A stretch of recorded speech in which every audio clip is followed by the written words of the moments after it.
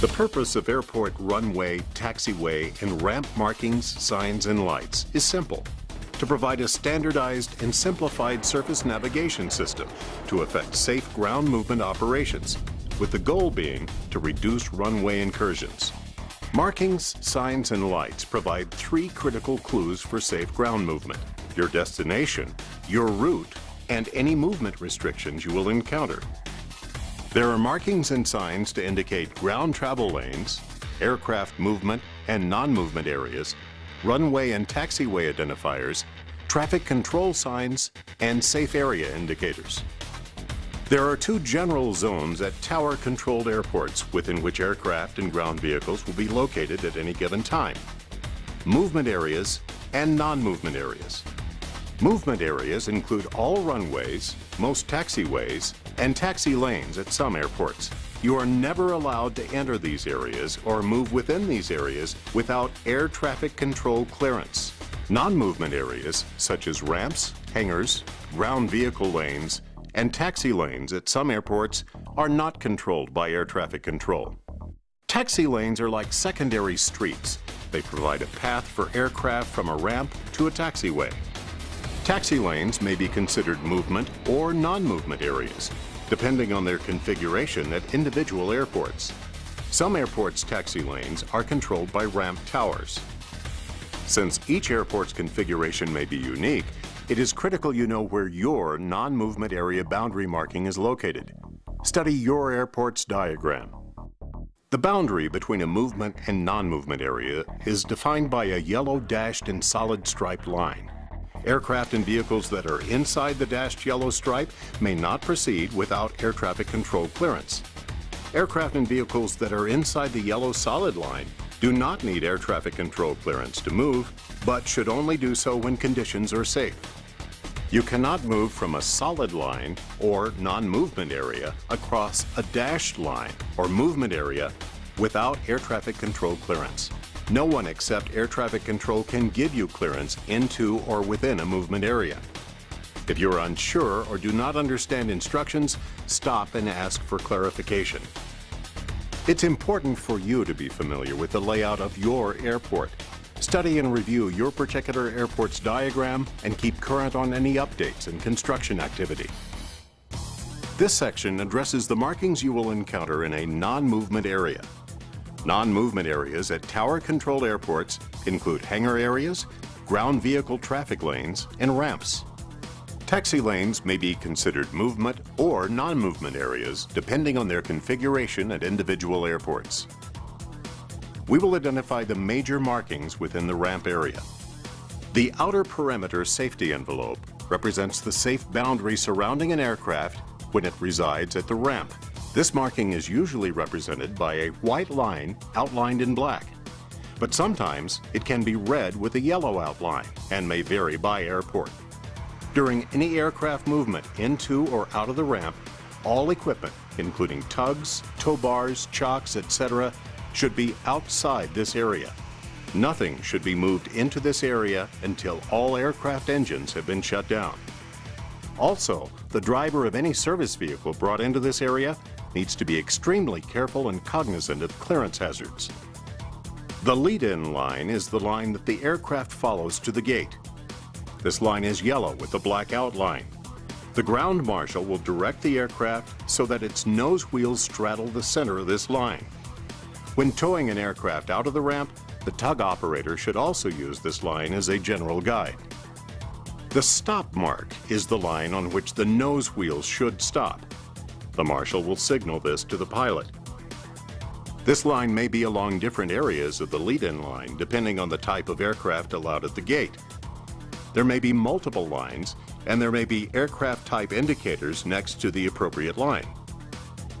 Aircraft engine ingestion zones are indicated by red slashed half circles, which represent the front of the engine's intakes or propellers. This is an extremely dangerous area when the aircraft engines are running. Extreme caution and awareness are necessary when an aircraft engine is running, even at idle. The consequences of entering this area can be deadly. This section addresses markings, signs, and lights found in movement areas, which include runways and taxiways. As a tug operator, there may be the need to move aircraft onto or across runways and taxiways. These are considered movement areas, and air traffic control clearance is required. There are three types of navigational and movement control indicators: markings on the pavement, signs posted next to runways and taxiways, and lights on runways and taxiways. Certain signs may also be painted on taxiways and runway surfaces. All runway markings will be white. Runways are designated by numbers, and at some airports are followed by the letters L, C, and R, meaning left, center, and right. It's critical to recognize that a numbered runway designation followed by a letter indicates the presence of multiple parallel runways. Therefore, you may be crossing more than one runway and will have to hold at each runway hold position. You will not receive air traffic control instructions to cross all runways at once. Runway markings include runway threshold, designation, touchdown zone, aiming point, center line, runway edges, and distance markings. With the exception of runway designation markings, most likely you will not encounter the majority of these markings, as they are intended to help pilots land their aircraft. All taxiway markings will be yellow and may be outlined in black to increase visibility. Taxiways are designated by letters followed by numbers in some instances. The center line, or the line of alignment you use to keep the aircraft in the center of the taxiway, has a solid yellow stripe.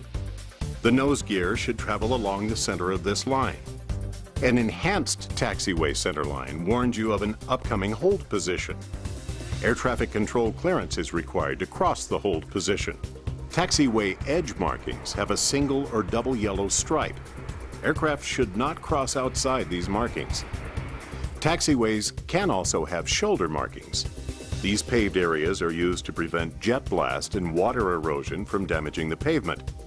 Shoulders are not full-strength pavement, and they are not intended to support the full weight of an aircraft. So it is critical that you do not let the aircraft cross the edge markings into the shoulder area. A closed runway and taxiway marking is located at the ends of closed runways and taxiways. Movement beyond this marking is strictly prohibited. A raised lighted sign may also be used. Runway holding position markings are generally found at the intersection of a taxiway and a runway, but may vary depending on specific airport layouts, such as those with closely spaced runway ends, where you will be instructed to hold short in an unusual location. These markings are used to indicate that you are about to enter an active runway. These markings will also be located with runway hold position signs. The dashed lines will be on the side toward the runway, and the solid lines will be on the side toward the taxiway. The solid lines indicate that you are to stop and hold at this marking, not crossing until you receive clearance from air traffic control. Never assume you have clearance. Always wait for air traffic control instructions. The ILS critical area holding position marking indicates the boundary of the ILS critical area, or instrument landing system. If the ILS is in use due to weather or other conditions, do not cross this marking without air traffic control clearance. Taxiing beyond this point may interfere with the ILS signal to approaching aircraft. If the ILS is in use, you will receive a hold short instruction from air traffic control. For example, Tug 1, hold short of runway 16 left, ILS critical area. You will hold at this position until air traffic control gives you instructions to proceed. All airports should have a standardized guidance sign system designed for the safe and efficient movement of aircraft and ground vehicles. The purpose of the sign system is to provide easy determination of designations or names of any pavement area on which aircraft may be located, easy identification of routes to be navigated toward a desired or instructed destination, indication of mandatory holding positions, including those used to maintain aircraft separation during low visibility weather operations, and identification of boundaries for approach areas and ILS critical areas. While airports will adhere to these FAA guidelines for sign standardization, your airport's sign system may deviate from this plan. It's imperative that you become familiar with your particular airport's diagram to ensure safe, efficient, and repeatable aircraft and vehicle movement. For visual clarity at night and during inclement weather, signs may be illuminated internally or externally. There are 8 main categories of sign types: mandatory instruction signs, location signs, boundary signs, direction signs, destination signs, information signs, roadway signs, and runway distance remaining signs. We'll examine the signs in each category you'll need to know. Mandatory instruction signs are used to denote taxiway to runway intersections, runway to runway intersections, ILS critical areas, runway approach areas, Cat 2, Cat 3 operation areas, military landing zones, and no entry areas. These signs have white inscriptions on a red background, outlined in black. At all airports, vehicles and aircraft are required to hold at these signs until clearance is given by air traffic control. It is critical that you do not proceed past these signs without clearance from air traffic control.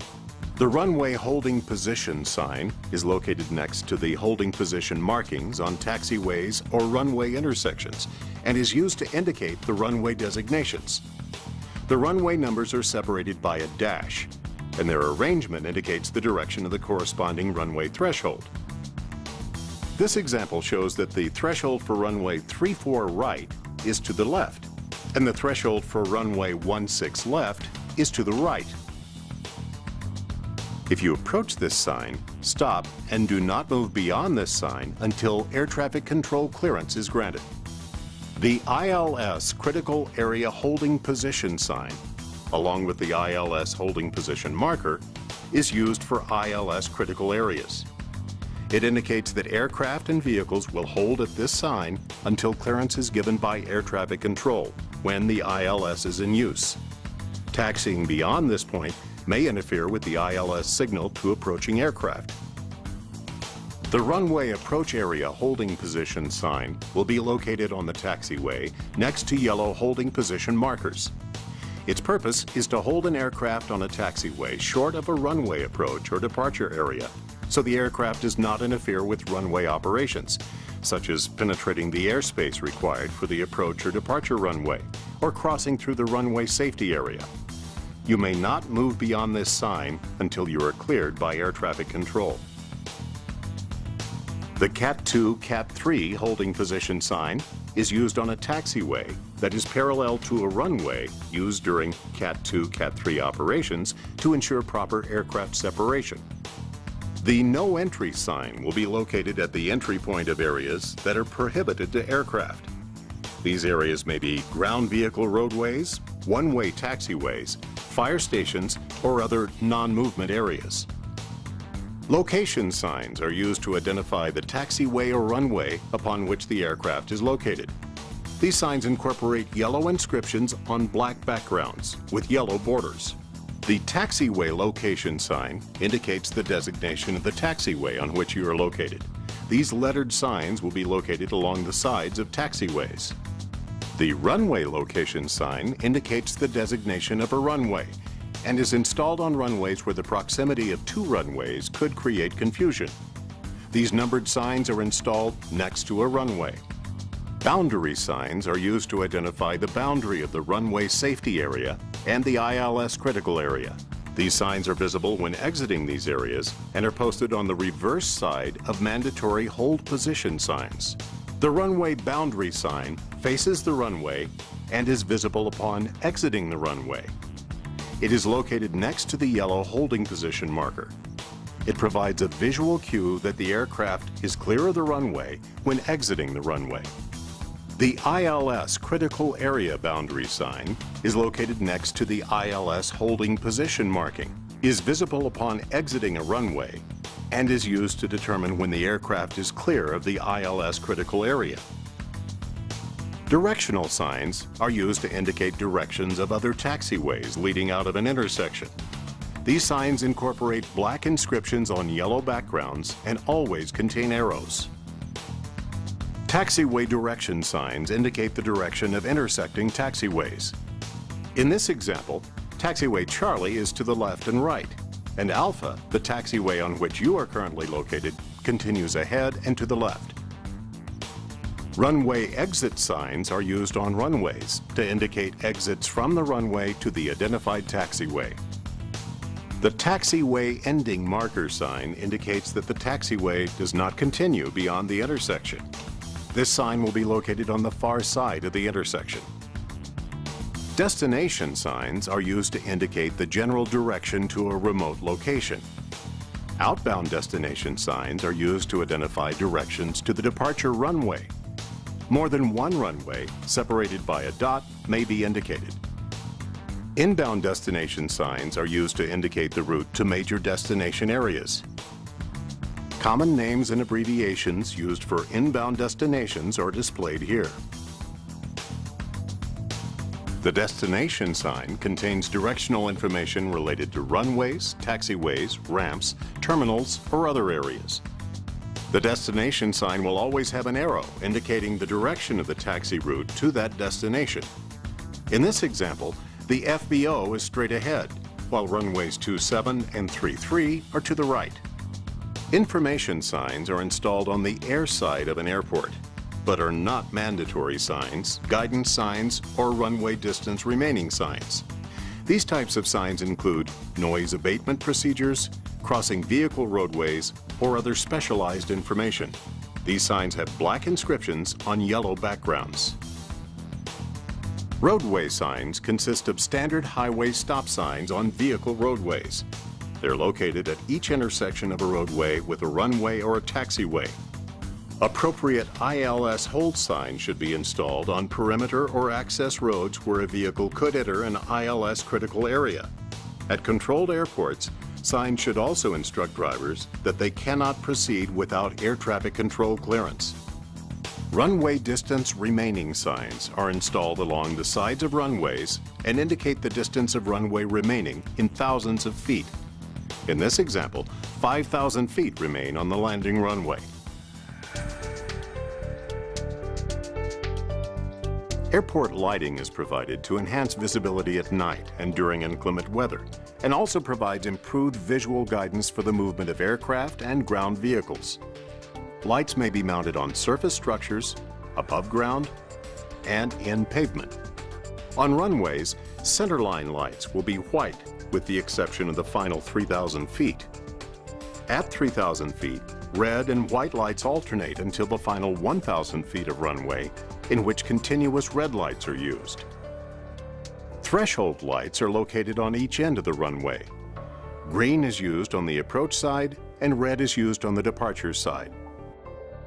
Runway edge lights are white but will change to yellow for the last 2,000 feet. Flashing yellow runway guard lights are used to indicate the presence of an active runway ahead and are located on either side of the holding position marking. In-pavement lights may also be used. Taxiway centerline lights are green. Taxiway edge lights are blue and outline the edges of taxiways. Obstruction lights are usually red or white and are mounted on surface structures or terrain that may pose a clearance or obstruction hazard to moving aircraft. This concludes the section on markings, signs, and lights.